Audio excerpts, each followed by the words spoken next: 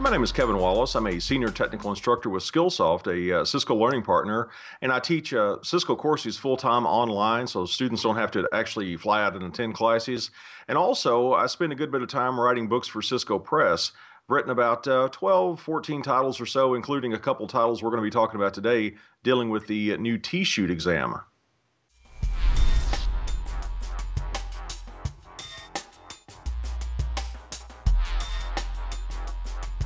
Well, both of my new releases target the TSHOOT exam. That's exam 642-832. So it's really targeted towards CCNP candidates. There are 3 exams that a CCNP candidate would take: route, switch, and TSHOOT. And probably TSHOOT, that's going to be the final exam in that track. And that's what my books target.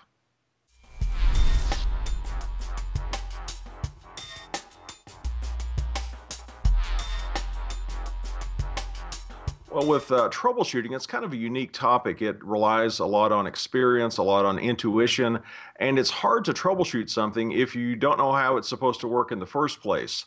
So both of my products, both the video product and the official certification guide book, before just throwing someone into a troubleshooting scenario, they teach them the fundamentals. So instead of just troubleshooting a BGP issue right out of the gate, we review the fundamentals. Then we give them a series of trouble tickets where they can get some hands-on and theoretical practice. We challenge them to come up with the answer. And I would say thirdly is really the video component of the Cert Kit. If students are visual learners like I am, they could benefit from over 7 hours of videos where I'm going through and we're resolving 12 separate trouble tickets in that video product.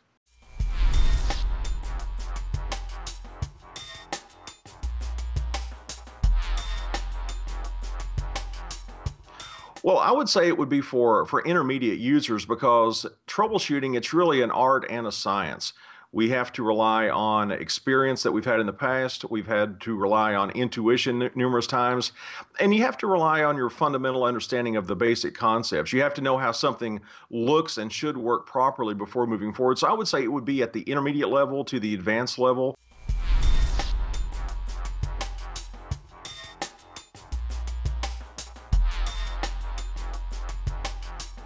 Well, I would say the unique thing about my book really stems from the unique thing about the exam. This is unlike any other Cisco exam I've ever experienced. Cisco has publicly announced that about 90 to 95% of the exam content is not your traditional multiple choice question. Rather, it's actively troubleshooting trouble ticket after trouble ticket after trouble ticket. So these products, this book and the video product, they're targeted towards that very unique exam structure.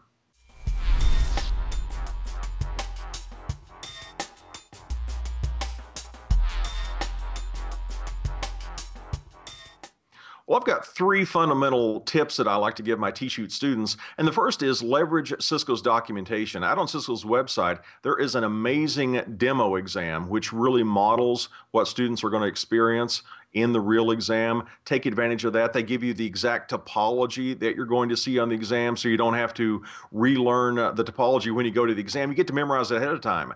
Secondly, I would say follow the path. If you're not communicating from device A to device B, what I recommend that learners do on the exam: ping the next device, ping the next device. Narrow down your troubleshooting focus and isolate your troubleshooting focus there.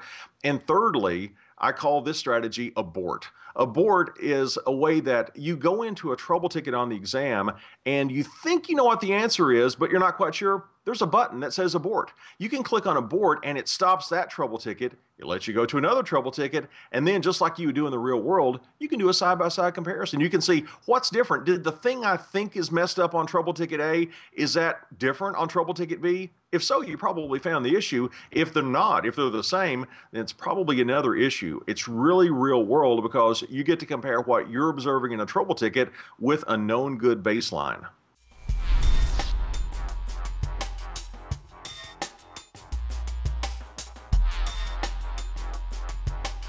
Well, really, the home base for all of my content is at oneexamamonth.com. I have a series of free videos. I usually publish a free video about once every week, so oneexamamonth.com.